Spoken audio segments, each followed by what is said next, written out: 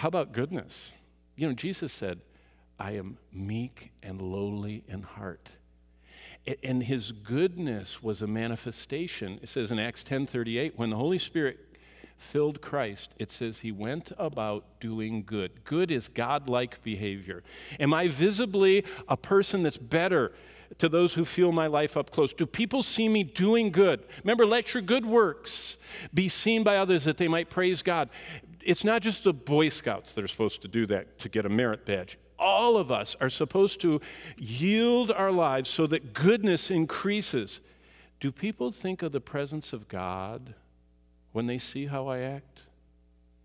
Or the absence of God? How about faithfulness?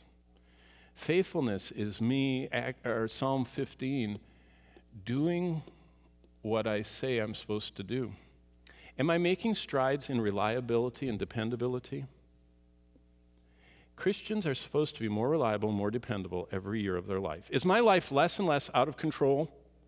Did you know God wants my life under control so that I can help people whose lives are out of control?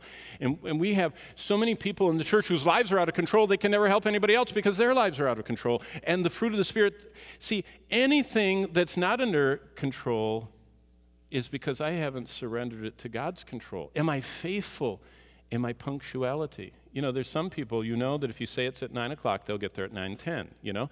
How about in your finances? I mean, we're always supposed to spend less than we make, so all you do is just decrease the spending. Boy, they don't teach that anymore. Our government and our culture is driven on borrowing enough money to get totally out of debt. You know, it's just like we don't even think about what we're saying. How about my promises? Do I do what I say? Do I swear to my own hurt? Psalm 15. How about my spiritual disciplines like prayer and the Word? Do I always say I don't have time? I do have time. But I'm not yielding my time to God's faithfulness.